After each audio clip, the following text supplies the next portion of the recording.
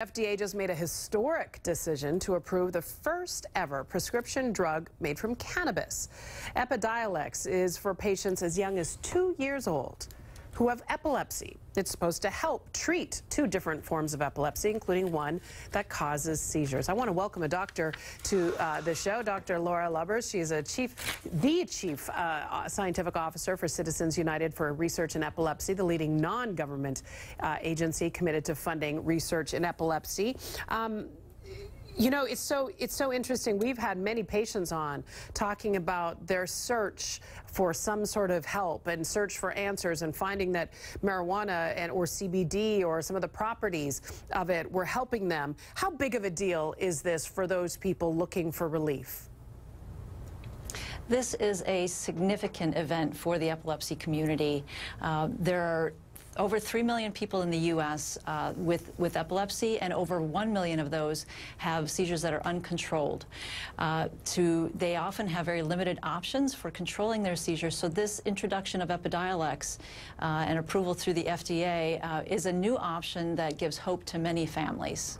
So help us understand, since you've taken a look at the research and you know what went into creating this treatment, differentiate Epidiolex for us and CBD oil or CBD products that we see already out on the markets. Sure. So CBD oils are generated from the cannabis plant, but they're generated by a variety of different groups and available through medical dispensaries and online, but they all have a different manufacturing process. Epidiolex, which is manufactured by a company called GW Pharmaceuticals, is very consistent in its manufacturing process and its extraction process.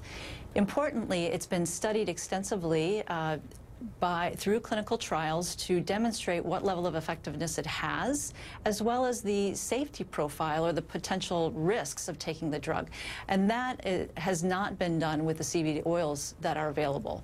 Yeah, that's one of the concerns, because again, children as young as 2 potentially needing treatment. How will it react to children versus adults?